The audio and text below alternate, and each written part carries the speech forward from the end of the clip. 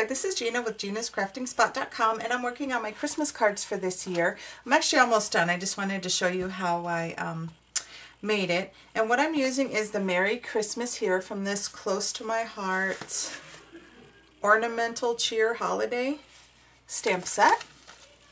And I'm also using the old cartridge Paper Doll Dress Up, and I'm using this little elf on page 74, and I just cut him out in all his layers at 3 inches.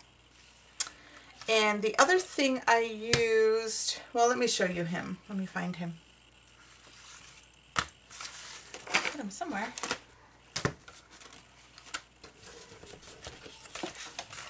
Sorry about that. Okay, here he is. Okay, so here's my little guy. Again, oh, there he is. Cut out at 3 inches. And I went ahead and put the green stickles on the top of his little boots. And gold right here on his buckle. I used the red for his little, for this part. And then green on the rim of his hat. And for this cute little face, I used, see, this is how I stamped him on the paper doll. Again, cut at 3 inches. And I used the medium critter faces because I didn't have any small ones. And it's, I mean, really big, but I think he looks cute. He looks very elfish. I think he looks super cute. And then what I did is I just took an Action Wobble, and I know the Close to My Heart ones are a little bit smaller, but this is what I had handy. So I just used a regular Action Wobble, and I cut, if you could see, this bottom part where it's just all sticky, and just cut that piece all the way down so it, you know, fit perfectly on the back of that little elf. So that way when I put them on the card, you won't see that plastic piece, you know, sticking out right here, because this will be adhered to the card. So you won't see like that, how you won't see it. So anyway, so all right, so I use a Peachy Keen stamp, super cute for that. So I'm doing a traditional A2 size card, and this is Stampin' Up! Whisper White paper. And I went ahead and just chomped all the edges and used the 1/2 inch side with the corner chomper, and I did that with all the layers. The next layer I have was cut 1/8 of an inch smaller, and that is a piece of red. Just a piece of red, I think, Stampin' Up! Real red. And then this piece, super cute piece, was 1/8 of an inch smaller than that. And this is a paper pack it came from. Super cute, from Recollections. Got this on clearance last year. So I use that for my layers. And for my, I get my ATG on. For the, like something for the little elf to stand on, I used my Cricut Artiste cartridge, which you could only get through Close to My Heart. And I just love this cartridge. It's so cute. And I'll show you that in a sec. Let me just adhere these layers. And if at this point you wanted to add a ribbon, you could. I didn't because I ran out, and I don't feel like running to the dollar store right now to go get some. I just want to show you guys, and you could spruce it up a little. Because I have some other ones I'm going to show you that I did do, though. The ribbon on. So for the inside, I just cut a little piece of that same paper pack paper, just the red polka dot. It's cut, I think, 4 by 3 3/4. I don't know, something like that. So I'm just going to center this.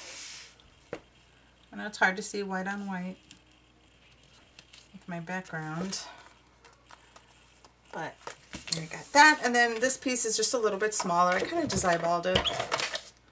So I was using scraps. This is not Stampin' Up! Paper. This is just not inexpensive, but a lighter weight cardstock. I think from Recollections, which works just fine. Our cards, layers.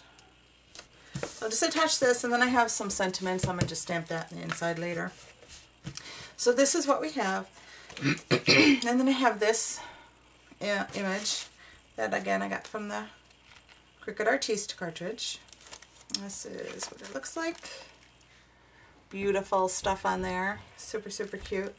And it's this image right here on page 80. It's under 3D object.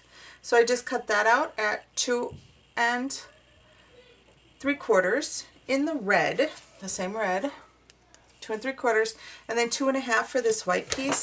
And this is one of the white pieces, and I ran it through my Cut-A-Bug with the snowflake folder. I think it looks really pretty. So then I just adhered these two together, and then I'm just going to put it right down onto my card. Again with my ATG. It's pretty simple. So I did mass produce. I did about 20 of them. So I wanted it to be simple. And then with that Merry Christmas sentiment I said I was going to use from this pretty cartridge, I just stamped it on a piece of white and then cut around it. So this one's about 1 by 3.5 maybe. That's how much space you need. So I'm just going to take my scissors and trim this, and I'm going to do the little banners on each side. Just using my scissors, nothing fancy. This one's a little too long.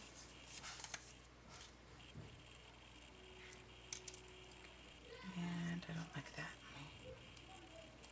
Clean it up a little.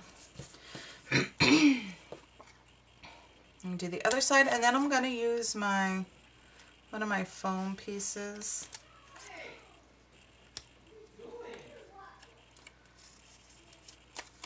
And it just has Real Red from Stampin' Up on it. Just going to go around the edge lightly, just so it stands out a little bit.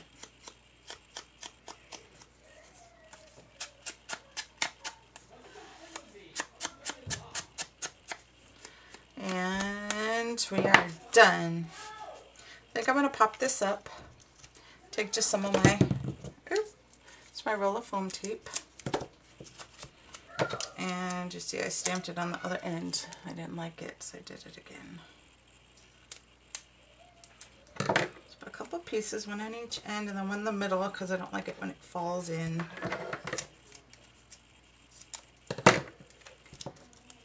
And then we will put on our little elf on the Action Wobble, and we shall be done.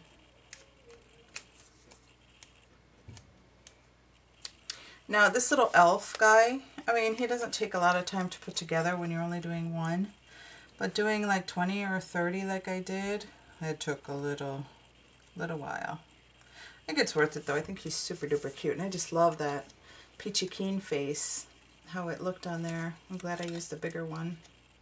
I think it came out perfect.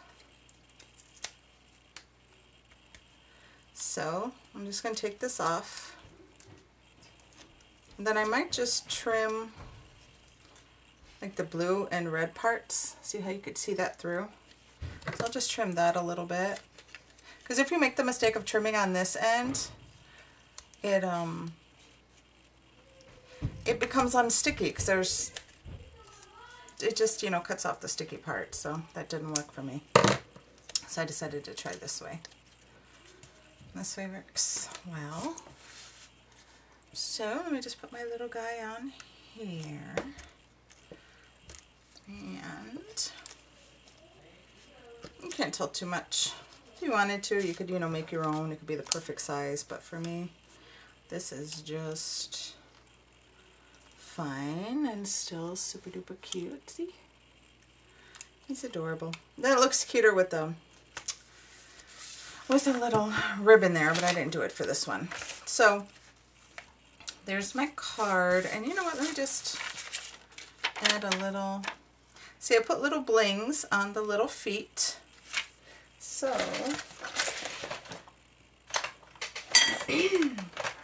I'll just use my stick them up, no, quick stick.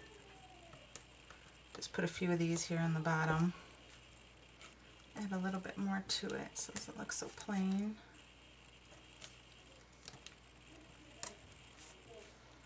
And of course all the kids all my nieces, nephews, and friends that get it are just going to love the wobble because that is just adorable.